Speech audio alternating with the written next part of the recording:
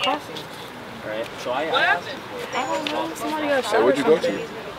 Really, all I know is I just saw on Facebook that the cops had shot someone on the property. I don't know for what reason.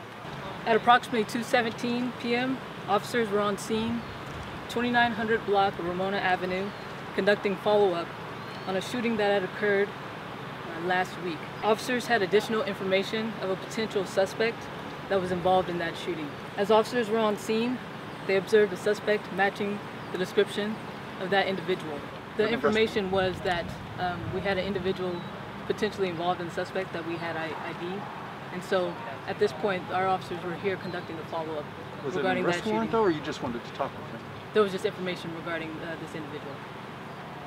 Officers attempted to contact the suspect, and during that contact, the suspect retrieved a handgun and pointing it at officers.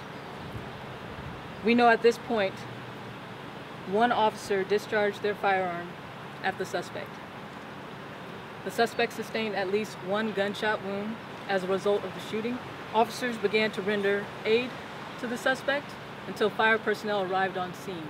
The suspect was transported to a local hospital where he remains in critical condition. Additionally, a firearm was located on scene.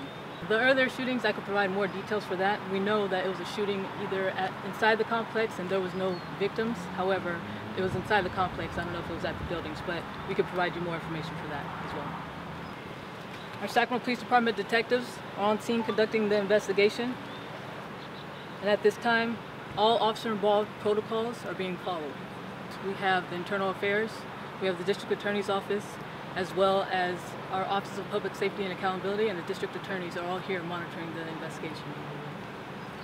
This is still the very early stages of this investigation, and as more information becomes available, we'll provide that to you.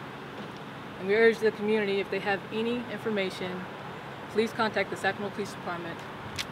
Thank you.